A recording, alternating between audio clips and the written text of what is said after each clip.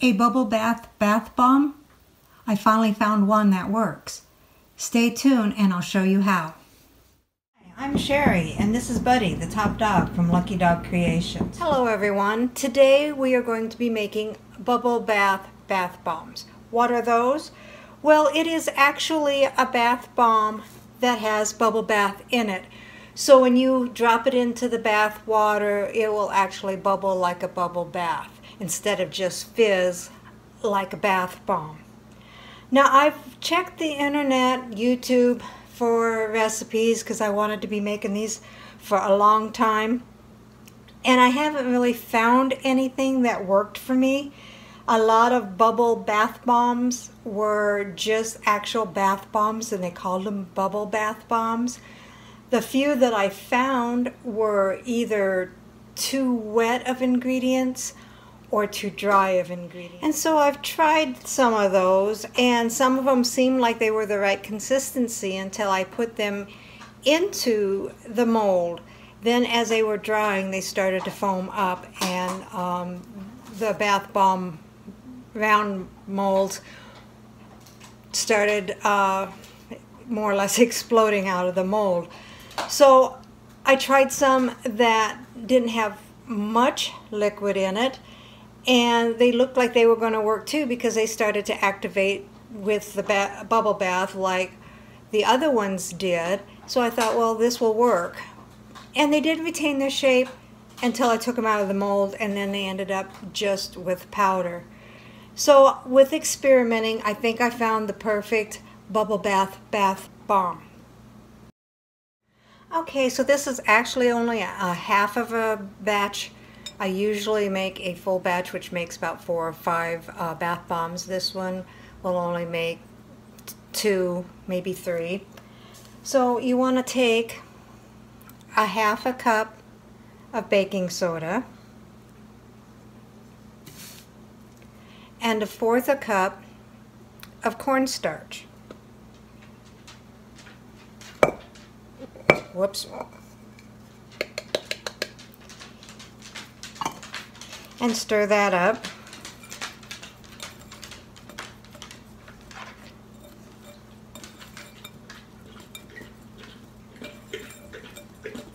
That's Buddy drinking in the background if you hear that slurping sound. Okay, and then we'll take some mica powder. This is some kind of a reddish rose color. And you can add as much as you like because it is a dry ingredient. I might add more later. And then just mix that up.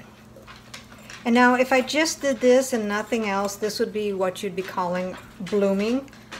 You bloom the colors, and what that is that you put the mica powder in with the baking soda and then just let it sit until it's really dry, and then the colors will come out a little bit more. Some people like to wait a couple of days.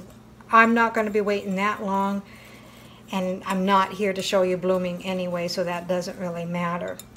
But on the same aspect, I'm going to be adding the bubble bath. This is raspberry flavored or scented. Got it at Walmart for $3 or $4. We'll be putting in 1 teaspoon. And the reason why we do this is because it seems to activate even after it's in the mold. So if we put it in the dry ingredients, stir it all up till it's absorbed, and then let it set for several hours to make sure that it's dry, and then add the rest of the ingredients, it seems to work. So I'm going to go ahead and add this and stir it up and mix it up until it is fully incorporated.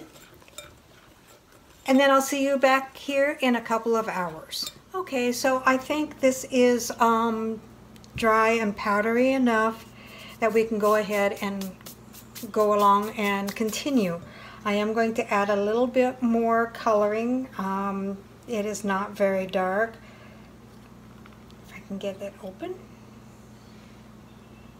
Now I'm not going to add any essential oils because the bubble bath does have a raspberry scent to it.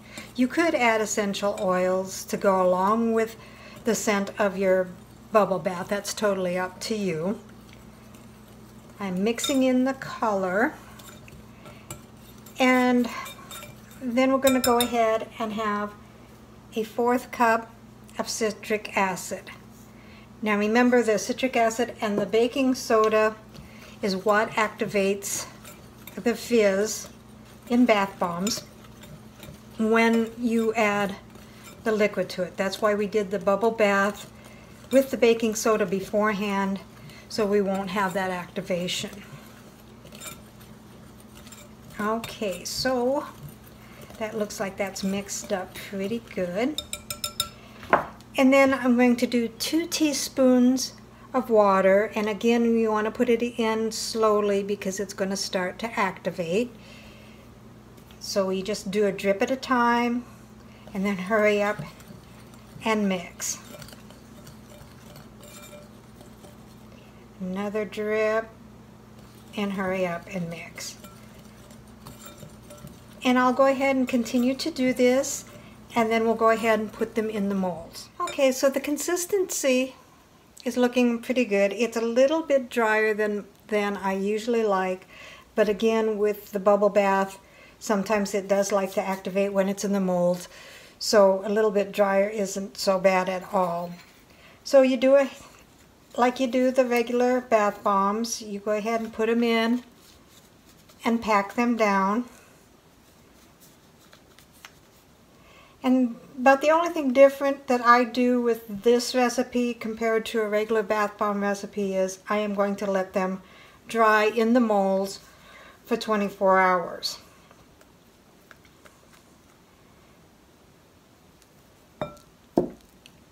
I think that is an important step too, because then that way they have time to foam or whatever it needs to do while it's in the mold, so it will stay together.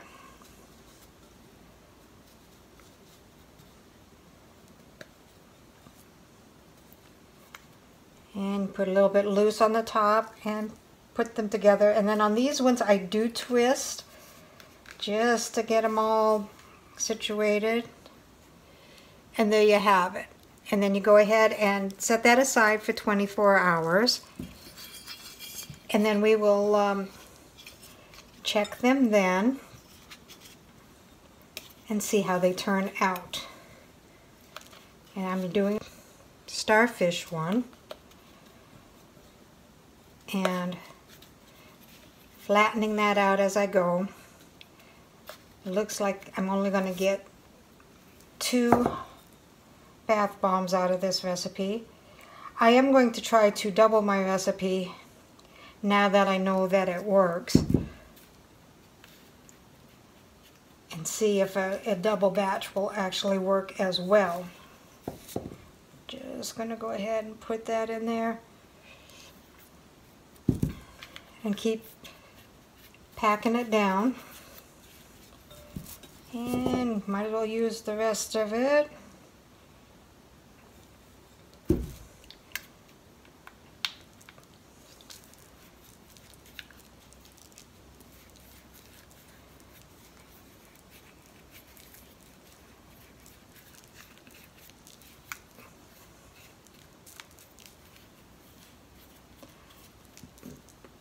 And there you have it. Okay, so I do think this one is ready. Feels nice and hard. It hasn't been 24 hours, and that's one thing I want to stress, is the fact that you want to check to see. Make sure that it's not adhered to the side of the mold, or it's going to be hard to get out. Check it periodically and see the hardness of it, and then go ahead and take it out. Okay, let's go ahead and try this one. Here it is. I'm going to go ahead and do the other bubble bath bomb under running water. But this one we're going to go ahead and just put it in the bowl of water and see how it turns out. So here goes.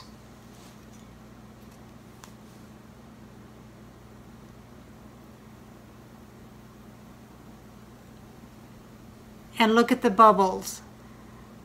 bath bombs just normally just fizz.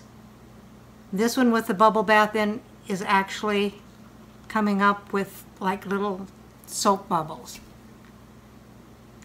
Okay, we'll go ahead and let that bubble up a little bit, and then we'll go ahead and try the round bubble bath bomb under the running water. Okay, so it is all done with the fizzing and the bubbling, and you can see that it does have a nice pink to it.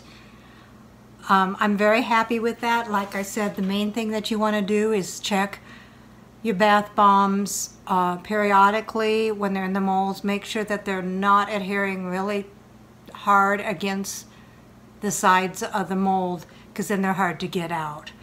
Kind of pull them away sometimes, and if they seem nice and hard, you tap them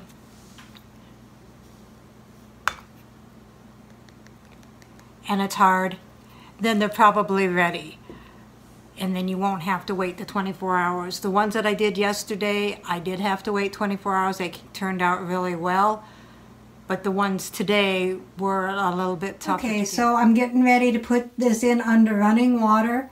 I hope that you can hear me over the water. And I'm going to go ahead and put this bubble bath bomb in the sink to see how well it will bubble. So let's see. And as you can see, it is actually acting like bubble bath does. It is foaming, you know, doing the bubbles more so than the fizzing. And as soon as it hits the water, it foams even more, or bubbles even more. I am very pleased with this. This one does not have as much pink in it because this is the one that I did last night. But all in all, I'm very, very happy with it. Okay, so I think that this bath bomb made with bubble bath is a success. I will enclose the recipe down below. Please subscribe.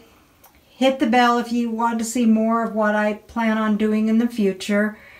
Thumbs up, thumbs down, doesn't matter. Just, I need to know whether you like them or don't like them, why you don't like them, why you do like them. If you have any comments or suggestions, those are always welcome. Thanks for watching, and we'll see you next time.